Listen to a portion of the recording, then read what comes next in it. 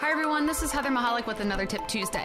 I want to share with you something that we've been seeing people comment on frequently, where they believe Physical Analyzer is not parsing their Android correctly because they're not getting specific application data.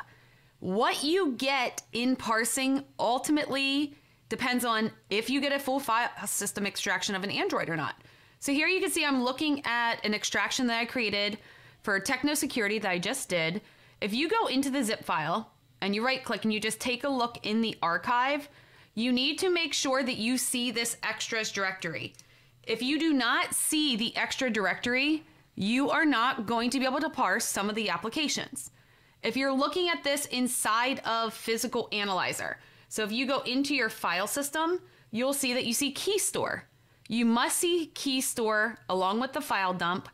And again, if you are in your extraction and if you just right click on your zip file or your tar file, depending on the tool that you use to extract it, you must see the extra directory. Otherwise, you are going to find that a lot of your applications are not going to be parsed. So when you're looking for specific chats and you're looking for different items, if you think it's missing, take a look at your extraction. Full file system is needed to get the most information out of these mobile devices.